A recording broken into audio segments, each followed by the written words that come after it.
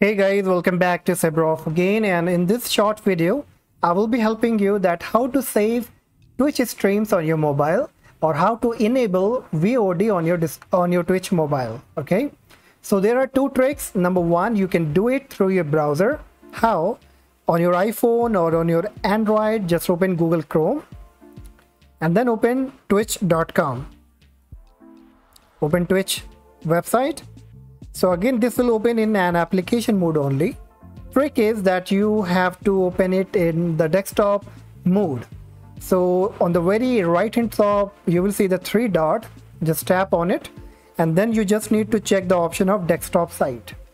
So just tap on it and now the Twitch website will be opening in the desktop mode. It will automatically load, and once it come up on the very right hand top, you will see your profile picture.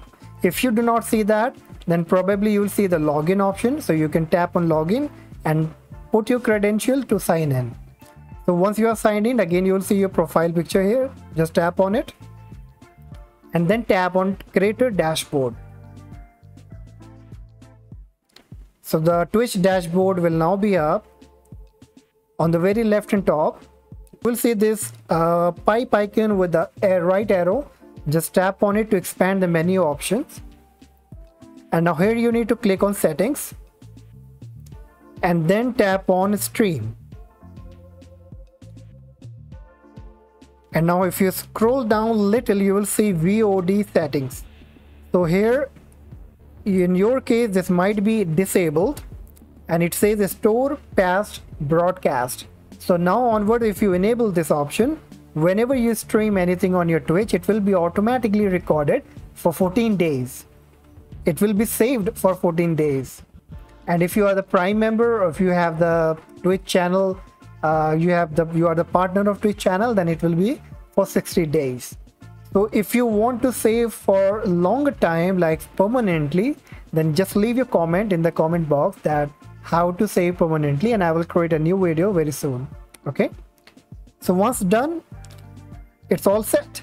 Okay, so the second trick is like if you want to do with your application only, then how you can do that. So simply just go back and open your Twitch application.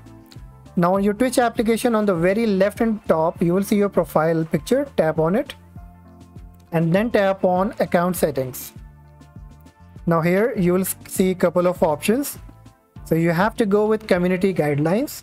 Tap on it.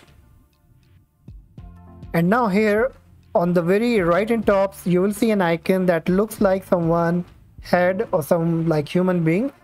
This is what I'm talking about. So just tap on that and then you will get such kind of page. Simply tap on browse. Now this will again load in desktop mode. So this is another way through which you can access those features that I explained to you, by going to create a dashboard and in settings and then in the stream. So in this way also you can do that.